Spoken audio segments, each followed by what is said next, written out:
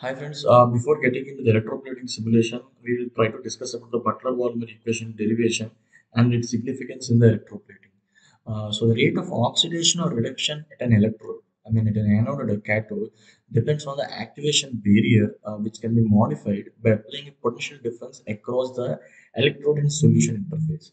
So for example, if you take, so this is an cathode at which there are negative ions, right? So, and the positive ions will try to attract towards these negative ions.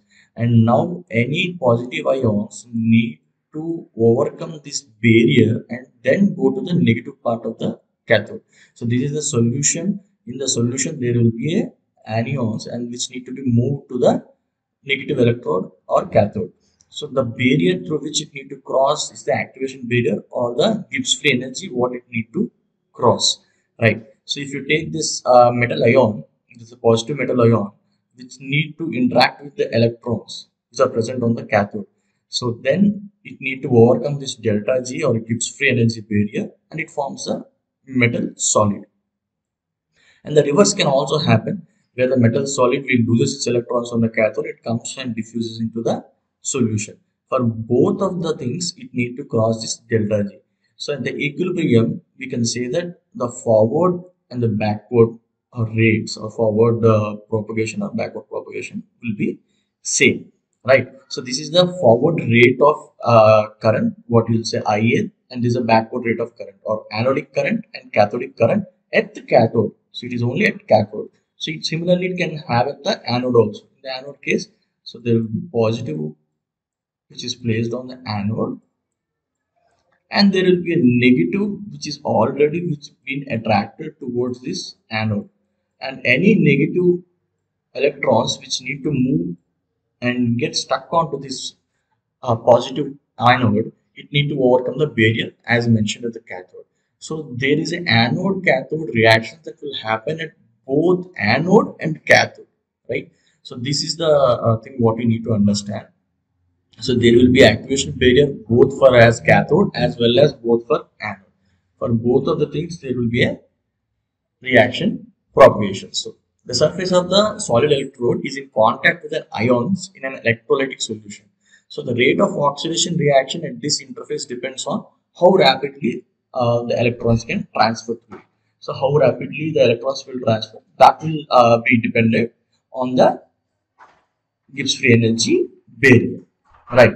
So from the transition state, we already know that rate constant equation is equals to P into e power minus delta G naught by RT.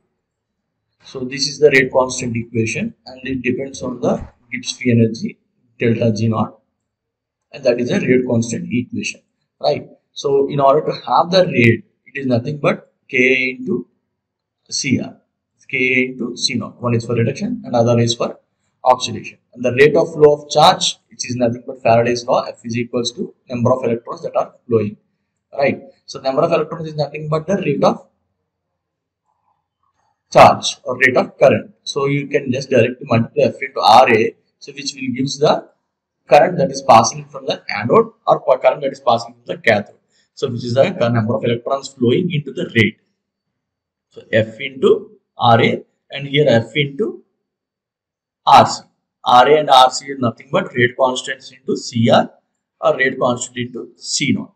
So this will give the current which is anodic and this is the current which is cathodic both at the cathode, right? So now what is the overall current? The difference in the anode minus cathode is the overall current. So here is the overall current. So all this is happening only at cathode, right? So if these both are same, then the net current will be zero. Okay, if anything is greater than other thing, so there will be a positive flow. The flow in this direction or the flow in the reverse direction, right? Any of the things can happen depending on the magnitude of these values.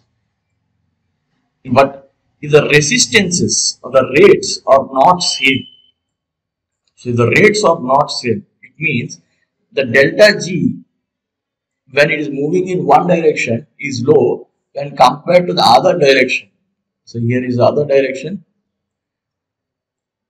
where one direction it is low and other direction it is high, right? So in that case, so there is an extra amount of Gibbs free energy it need to overcome.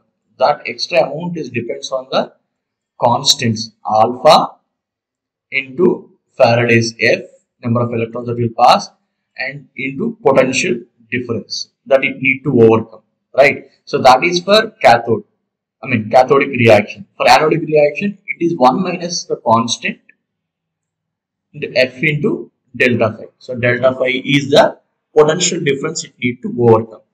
Now we can replace this IA and IC with delta GC and delta GA. Initially we have delta GA and delta GC as normal delta G naught, but now it will be replaced with delta GA and delta GC.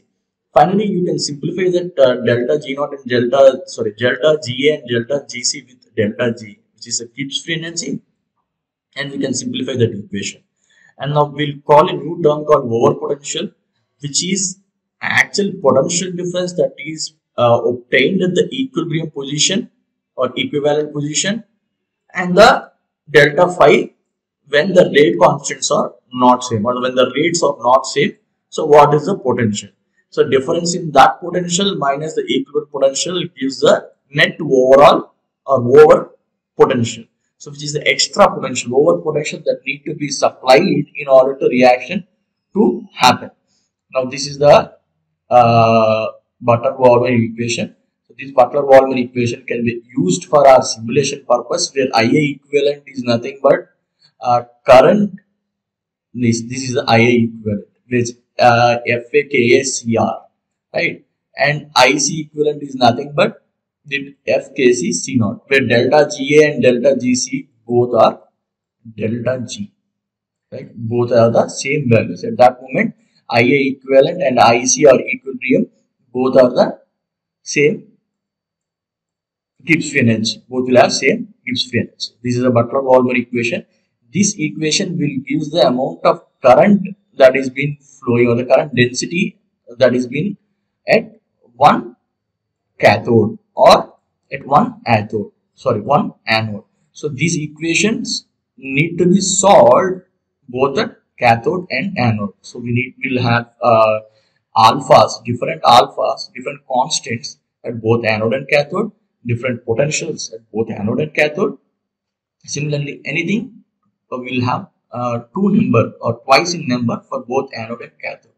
For both cathode and anode, so there will be anodic reactions and cathodic reactions between the solution and the electrode. Okay, so this is a brief about how we'll solve the Butler-Volmer equation, or what exactly the definition of the Butler-Volmer equation and the simple derivation what I have mentioned here. So hope you will follow this, and we'll go to the simulation part in the next part of the video.